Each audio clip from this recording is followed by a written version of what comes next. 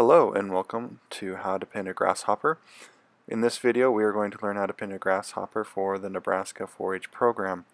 There are two types of grasshoppers. We have here what we might call a standard grasshopper where we're not going to spread the wings. Later in the video we will learn how to spread the wings of a grasshopper.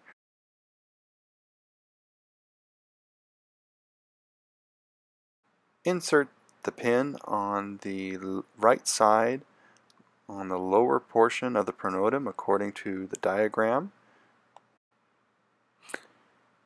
Make sure that the pin has been inserted so that the insect will be level on the pin. Use your styrofoam to push that pin down into the insect. Next, use your pinning block to make sure that the grasshopper is the proper height on the pin.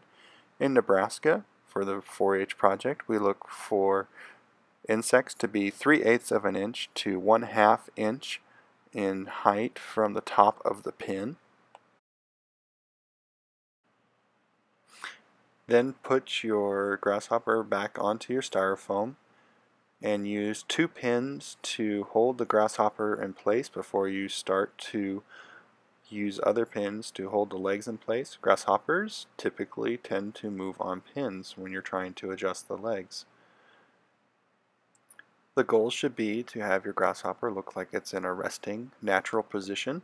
Some legs with those claws on the end of the tarsi may be able to hold themselves in place on the styrofoam, while other legs will need to be held in position by the pins that you are using.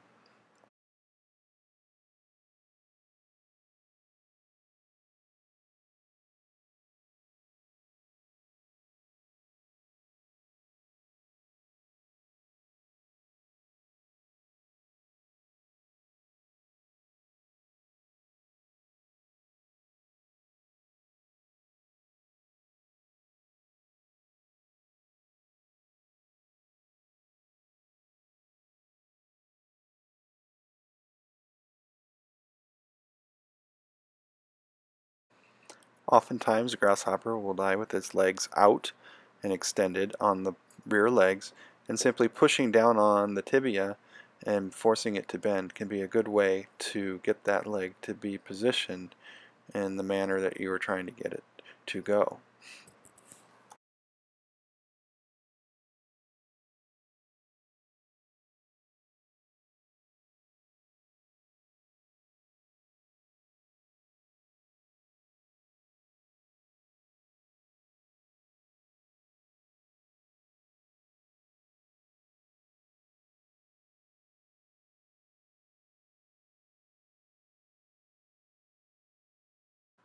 Make sure to make any final adjustments, such as keeping the tarsi flat or any antennal adjustments, prior to allowing the grasshopper to dry.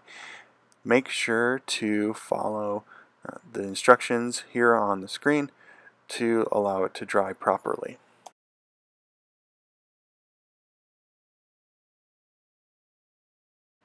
At this point in the video, we're going to switch to spreading grasshopper wings. We use this typically for what are called band wing grasshoppers, and those wings are useful for identification. So we're going to start with the insect already pinned. Begin by inserting pins to hold the grasshopper in place. As you are going to be pulling on those wings, that grasshopper is going to want to rotate on the pin that you have it sitting on. I'm going to demonstrate pinning the left side of the wings out. I'm going to start by moving that front wing out and then sticking a pin through the wing so that I can raise and lower the wing on the pin, and that pin stuck in the styrofoam will hold it in place. You can do either the right side or the left side of a grasshopper, or both as far as spreading the wings. You may also use a spreading board as you would with a butterfly or moth. Then I will bring here the rear wing forward, and in the same manner hold it in place and then stick a finer pin through the wing just like I did with the forewing. Once those pins are in place, you can adjust the height of the wings on those pins as you need to. You may need to allow the wings to dry in place for up to a week.